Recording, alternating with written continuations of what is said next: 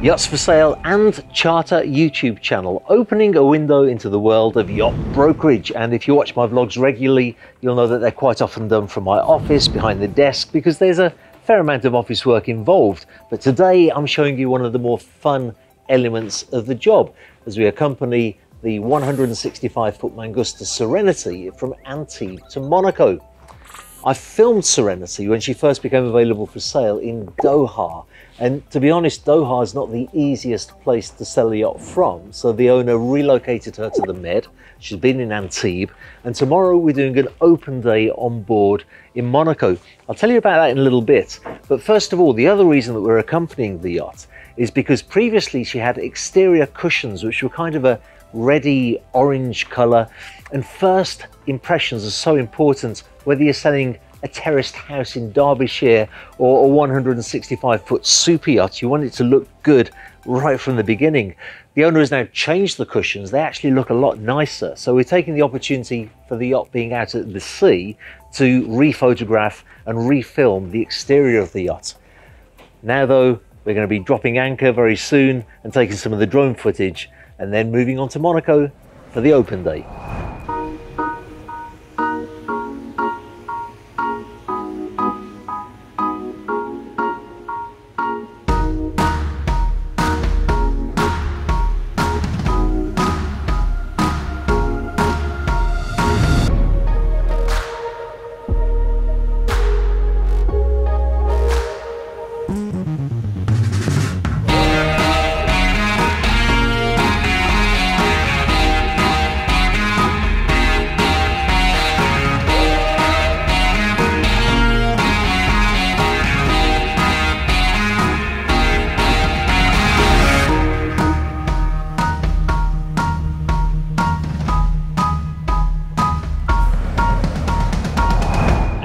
Open days are an important part of yacht brokerage, giving us the opportunity to show the yacht, in this case Serenity, to potential clients and also to other brokers.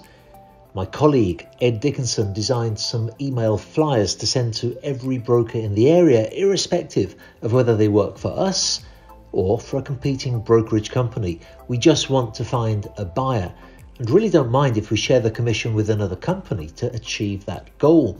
A good broker will attend these open days so that they can get a good first-hand knowledge of what is on the market and share that intel with their clients.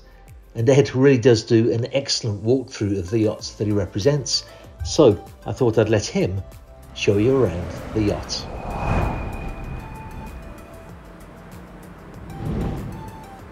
Good afternoon, welcome on board Serenity. She's the 2011 Mangusta 165. She's the 6th 165 delivered. She's now actively for sale with Northrop & Johnson. In the past 18 months, she's had multiple refits. The most significant was a full exterior repaint, which we'll show you as you go round. She's almost completed a 10-year class survey, and she's had an interior refresh as well. So we can head on into the main salon.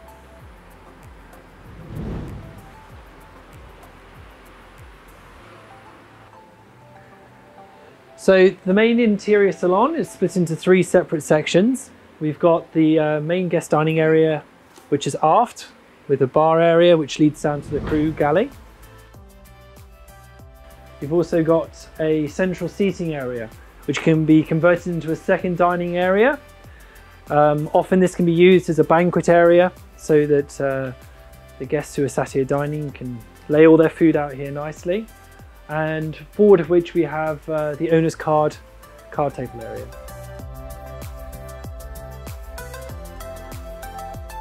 All of these areas can be either converted into simple seating areas, or they can have larger tabletops put on top. All of the televisions collapse down.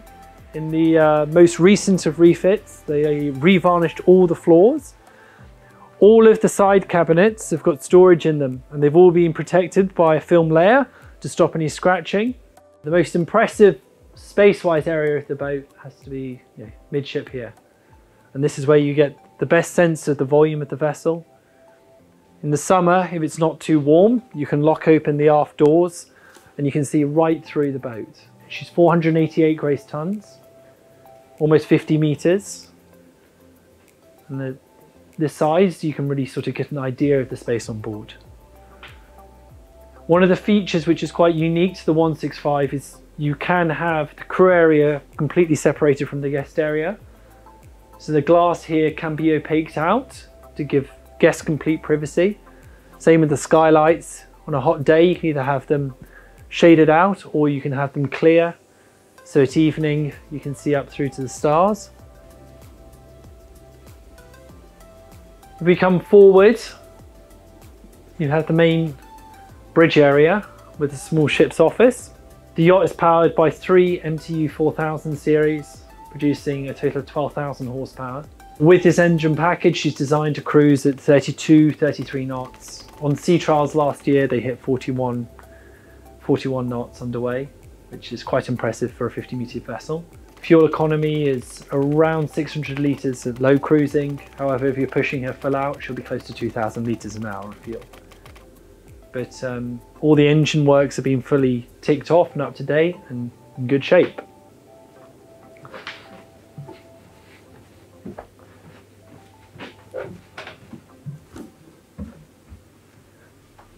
One of the things that sets Serenity apart from other Mangusta 165s is her layout.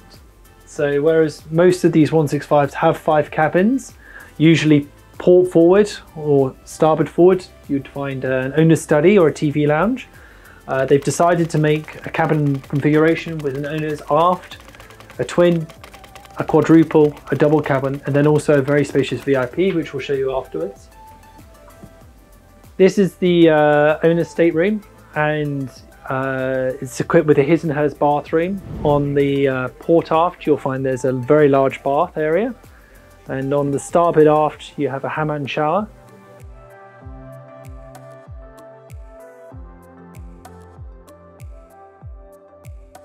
You have a huge amount of private storage space. There's also 2 safes for security. You have large windows which anchor, fill the area with a lot of natural light. This is the first of the twin cabins, which has an ensuite bathroom. This twin cabin also has a Pullman bunk featured, so up to 3 guests can be slept in here. To port, you'll find there's a further double cabin.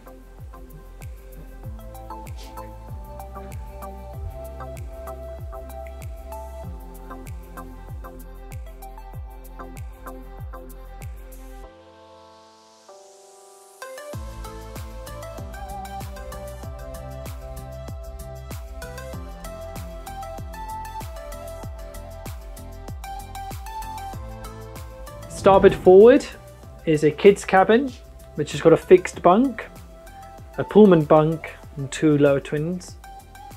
This also has ensuite facilities. And forward is the VIP cabin. This VIP is set apart from the other 165s, which you usually find the bulkhead is further forward, which means it's smaller.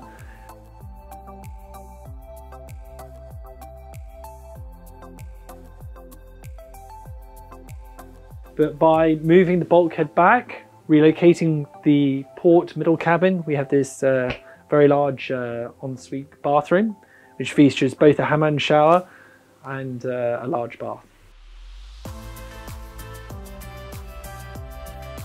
For many owners, this could be seen as a second owner's cabin. We'll go upstairs onto the deck space. Aft of the main salon, we come out to the main exterior dining space. We have a small coffee table behind you. We also have this large varnished aft table with a further 2 coffee tables. We have up here is the sun deck. On this particular 165, the owners equipped the upper deck with a gymnasium area. However, it was originally built with a large bench with seating, so this could be refitted. You have an upstairs seating area, which is perfect for lunch at anchor, especially as we have a dumbwaiter lift here, which comes all the way from the galley through the main deck and up to the sun deck to make sure food can be easily prepared. We also have a sink, fridge, freezer, and ice maker. Just up forward here, we have the upper helm controls.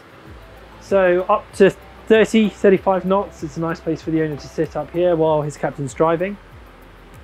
This bimini cover can also stay up and pretty happily until 30, 35 knots as well. So it doesn't have to come up and down every time you get up to top speed.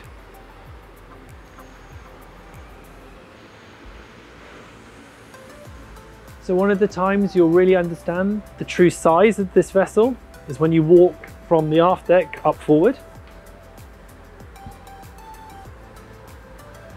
During the most recent refit, all of this lighting was changed out.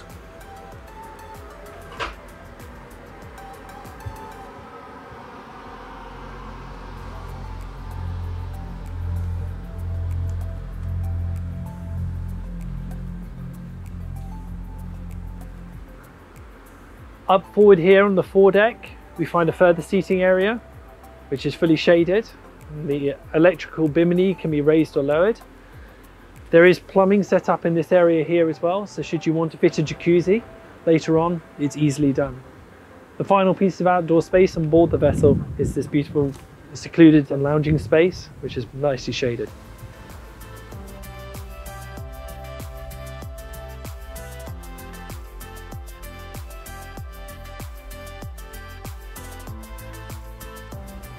And from here again, there's a nice view of the vessel, and so you can understand the full size of Serenity.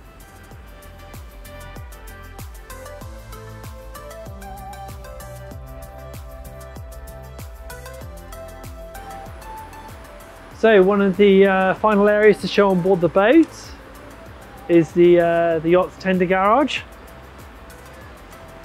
So you have access on both sides when the passerelle's not out to enter.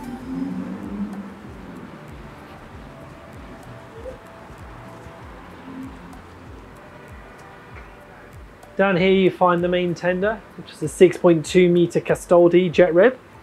We've also got space for 2 jet skis, which can be lowered out the crane. All these lights were recently put in, and we also have a deck shower.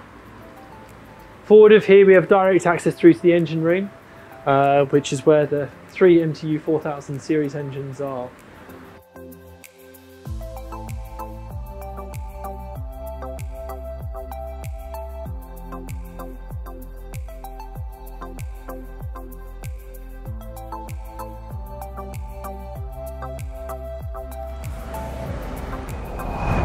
Well, that's pretty much the end of the open day for us. It was quite a risk to bring the yacht to this open day because the original plan of Ed and I was to have different brokerage companies, all with similar sorts of yachts, all holding an open day at the same time so that lots of brokers could look at lots of similar yachts all together. But one by one, every other brokerage pulled out because they weren't able to get their yachts into the port. And so we were left with just Serenity to show, and to be honest, we were a little bit worried that if there wasn't a good presence, the whole thing could be a flop.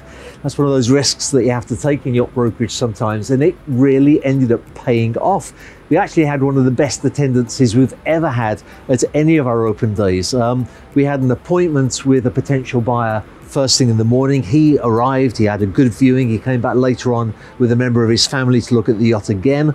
We had an individual turn up on the back of the dock who'd heard that the yacht would be here, and he's owned yachts similar to this in the past, so he had a really thorough look at Serenity with a view to coming back a second time and looking at her.